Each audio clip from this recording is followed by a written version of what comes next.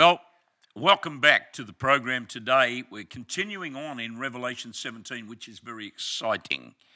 We have been talking about the woman who rides the beast. There's a very good book by a man called Dave Hunt, and you can download that book on, I'm trying to remember which one of you can download it anyway.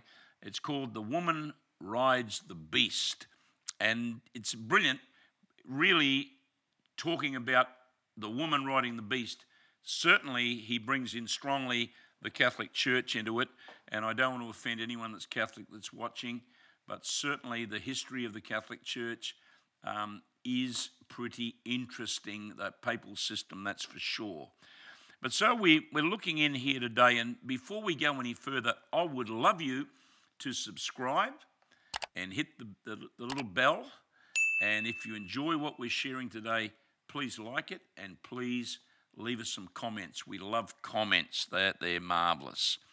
So as we've shared, I'm just going to read again a few verses here. One of the seven angels who had the seven bowls, we've been talking about the seven bowls of the wrath of God that were poured out, says, "Come and I will show you the judgment of the great harlot who sits on many waters."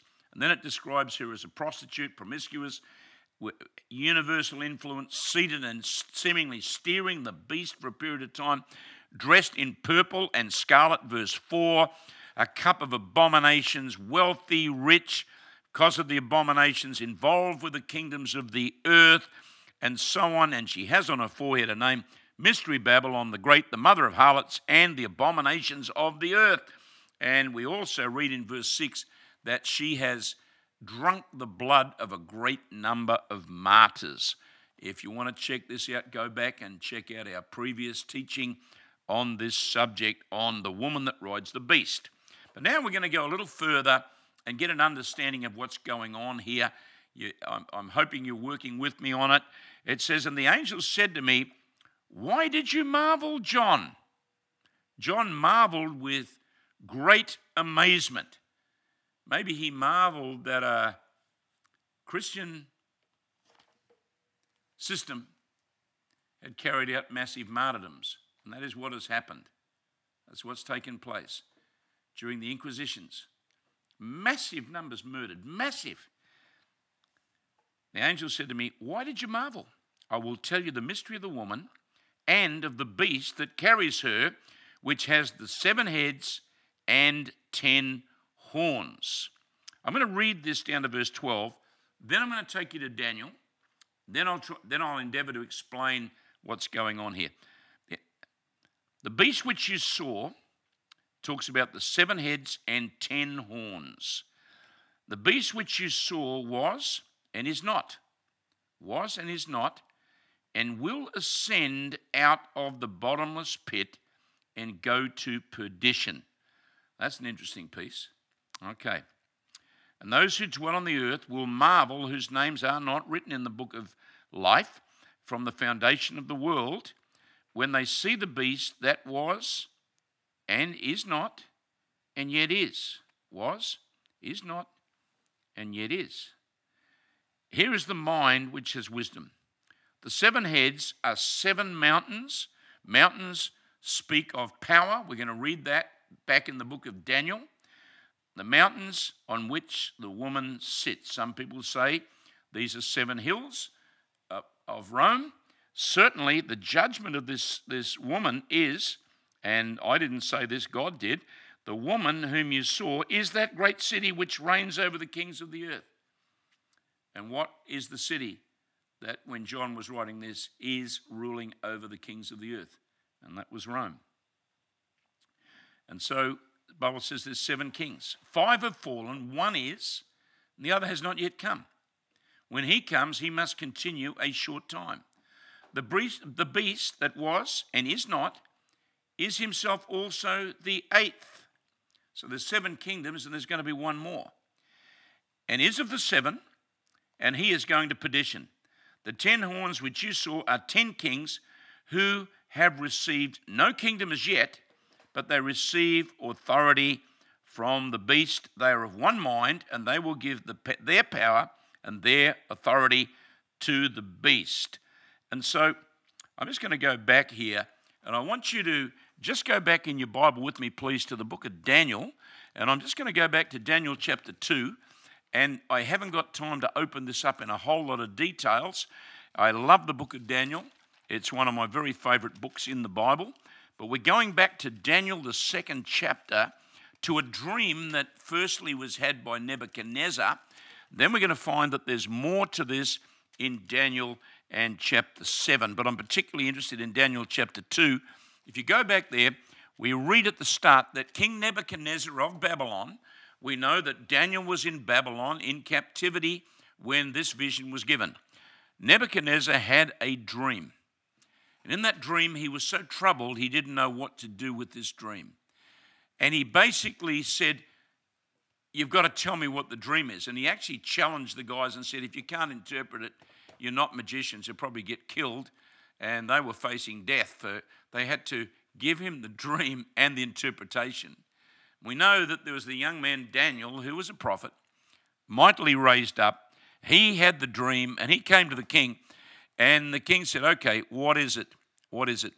The astrologers couldn't do it. The magicians of Babylon couldn't do it. All the witchcraft and all the everything there, the astrology and everything else couldn't help. And so here's Daniel's interpretation. He says, O king, you were watching, and behold, there was a great image. Now, you're seeing that great image now on your screen. It was a great image. An image of a figure that was broken up into the following parts. It was broken up, firstly, with a head made of gold.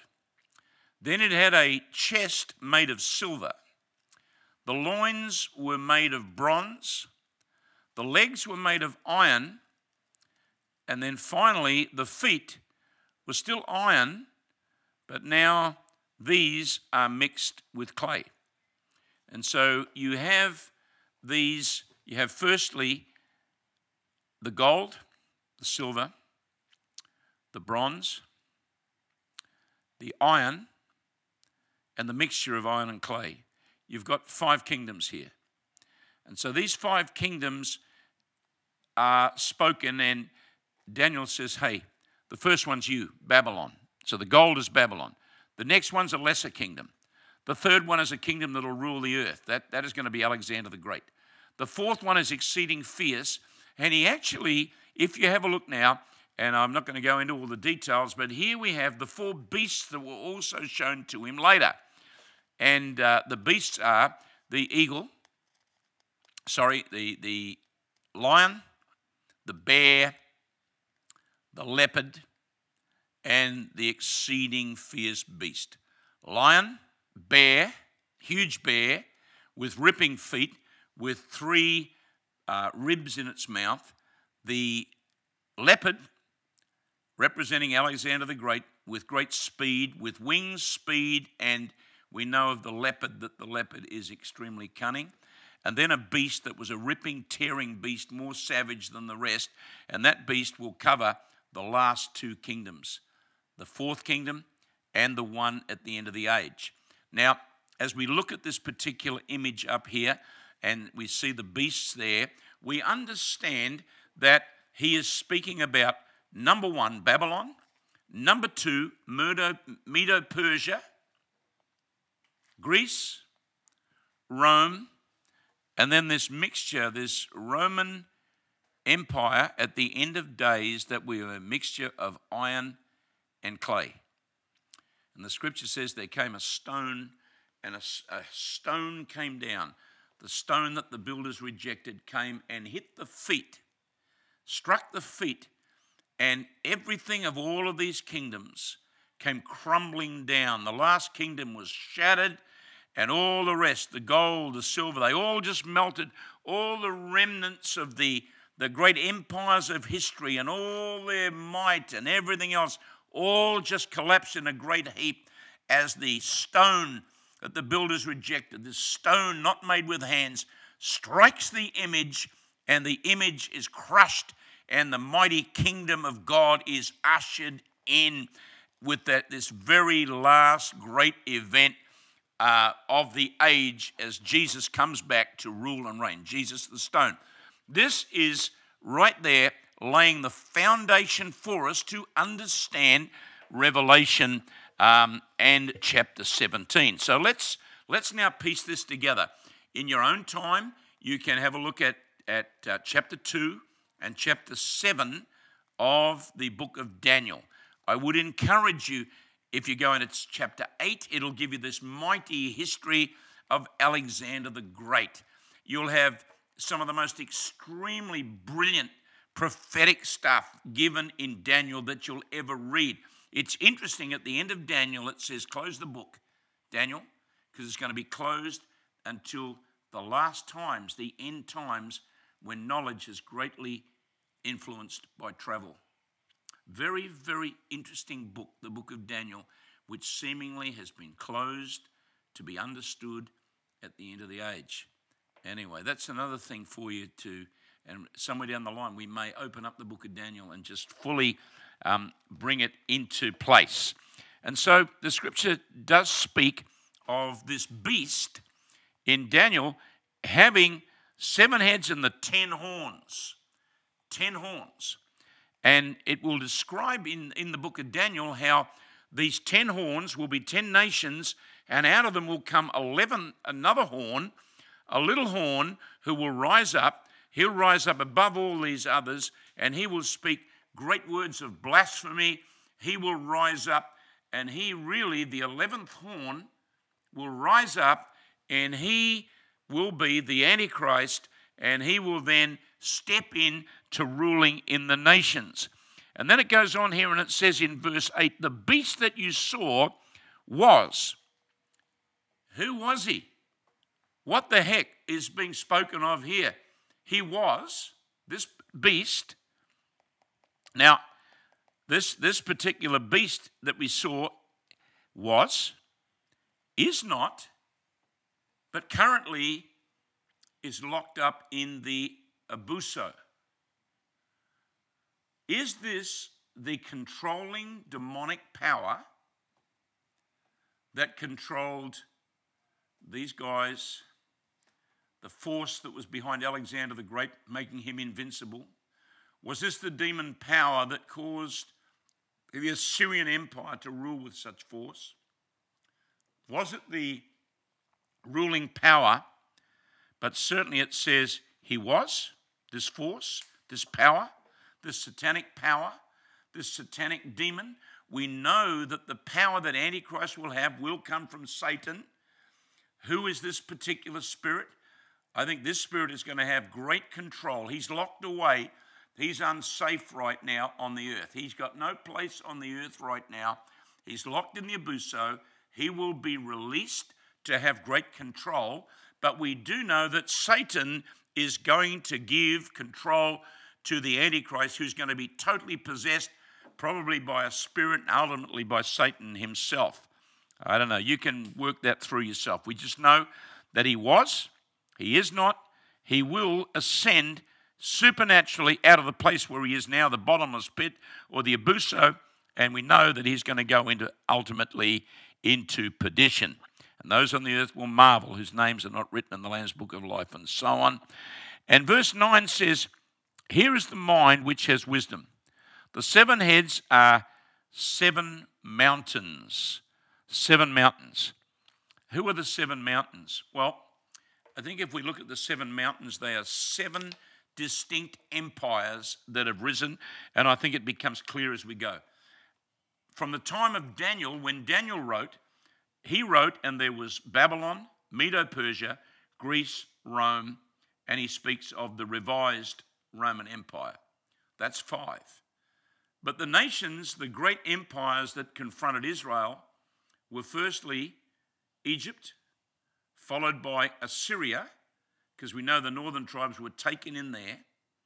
These are the groups that were involved with the nation of Israel. Firstly, Egypt. Secondly, Assyria.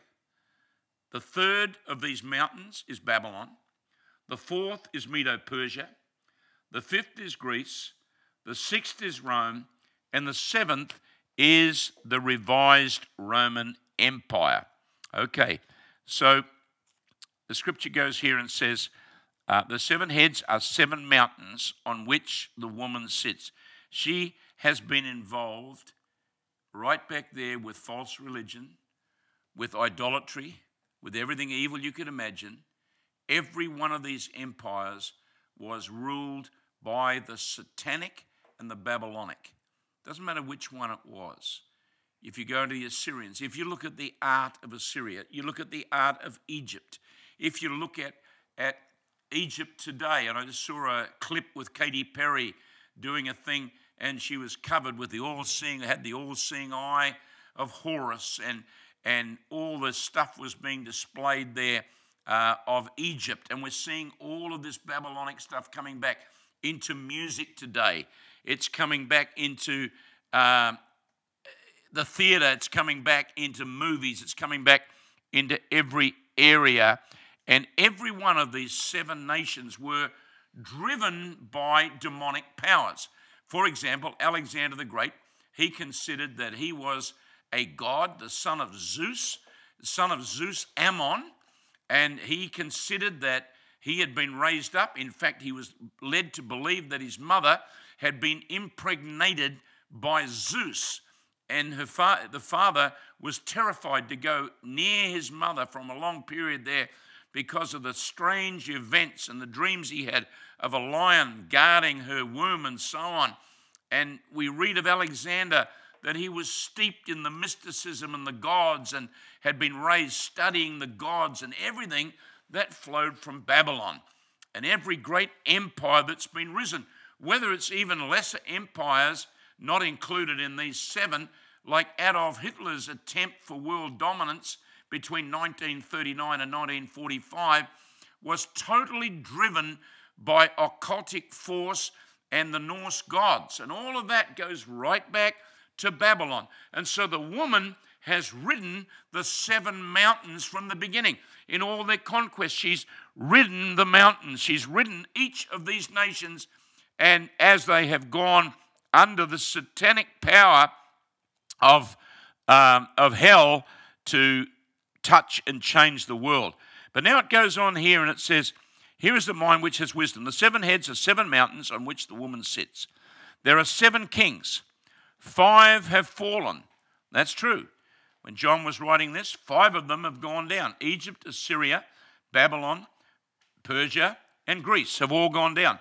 Greece was totally swallowed up by Rome. Greece swallowed up the previous, and so on. Each one has swallowed the previous one. And so 5 have gone down. 1 is, which is Rome.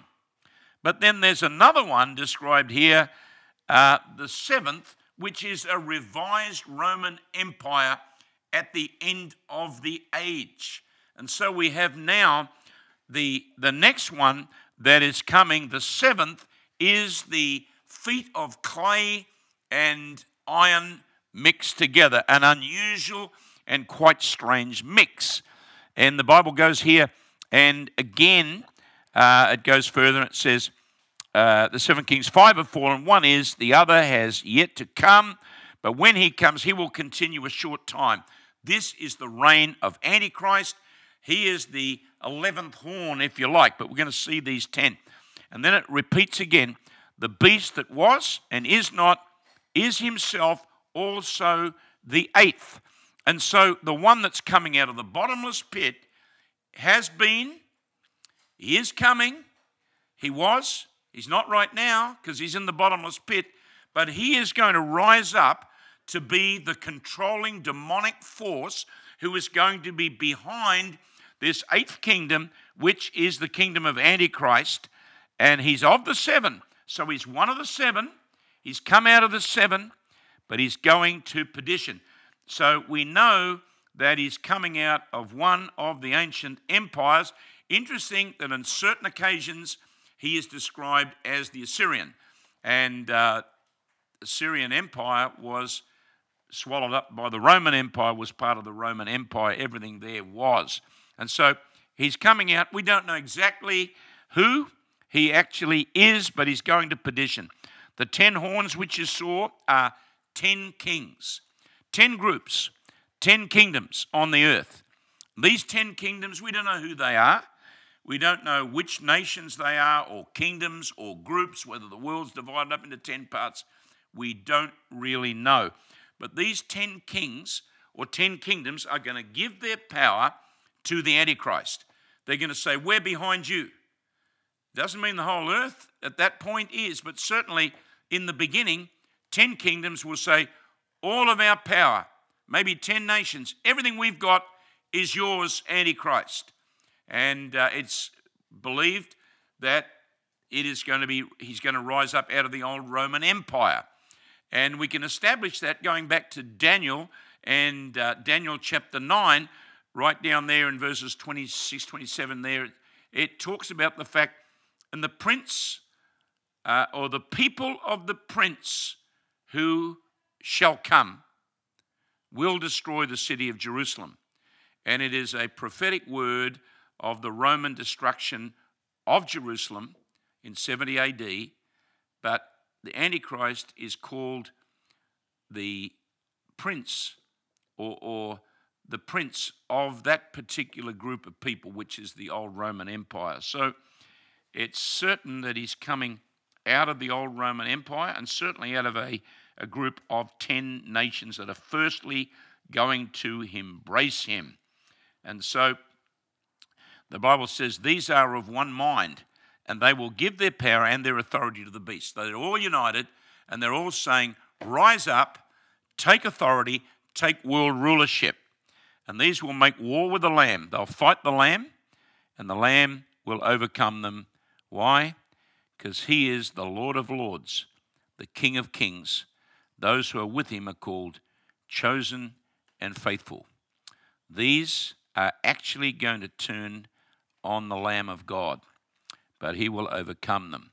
The scripture says, then he said to me, the waters which you saw where the harlot sits, their peoples, multitudes, nation and tongues. And the 10 horns which you saw on the beast, these will actually turn on the harlot. They're going to turn on the harlot. When's that going to be? When is that going to be? They're going to turn on her. They're going to turn on the whole thing. Will that be at the time when Antichrist himself says, I'm not acknowledging any gods or any religions. I am God. I have to be worshipped. I'm not sure. But we do know that she will turn on the harlot, on this religious system. Maybe it's going to be a one world religious system. We certainly know that, and we've read of the false prophet, and the false prophet is pushing a one world system. The false prophet is very involved with the Antichrist. Interesting. The Bible says they're going to make her desolate. They're going to destroy her. For God has put into their hearts to fulfill his purpose, to be of one mind, to give their kingdom to the beast until the words of God are fulfilled. And the woman which you saw is that great city which, as John says, currently reigns over the kings of the earth, which is Rome. It's an interesting piece of scripture. Go through in your own time. Have a good look at it. Love your comments. Love your thoughts. You may agree with where I come from. Not everybody does. I would encourage you to read the book of Daniel in your own time. Get a good, solid commentary. I'm particularly interested somewhere down the line to do the same thing as I'm doing here now with Revelation and do it with the book of Daniel. I've lectured Daniel all across the earth, and I love the book dearly. I hope you've enjoyed this today, and I hope it's stirring you.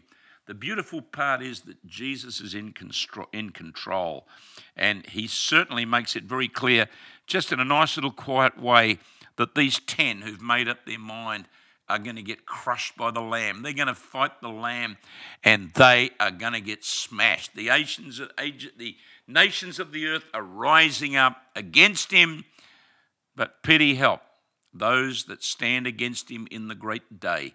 Thank God we're walking with him now. If you don't know Jesus now, now's the time to get to know him before things turn deadly serious. Thanks for tuning in. God bless you. Make sure you're living for Christ. If you don't know him, there's a simple prayer to pray. Maybe you'd like to pray it with me right now. Dear Heavenly Father, I believe that Jesus Christ is the Son of the living God. that he died on a Roman cross to cleanse me from every sin that I've ever committed. Jesus, come into my heart today, I pray. Make me new. Cleanse me from all unrighteousness. I give you my life. In Jesus' name. Amen. Thank you again. Don't forget to hit the button. Don't forget to subscribe. Hit the button. Hit a like. Give us a comment. Love you today. God bless you.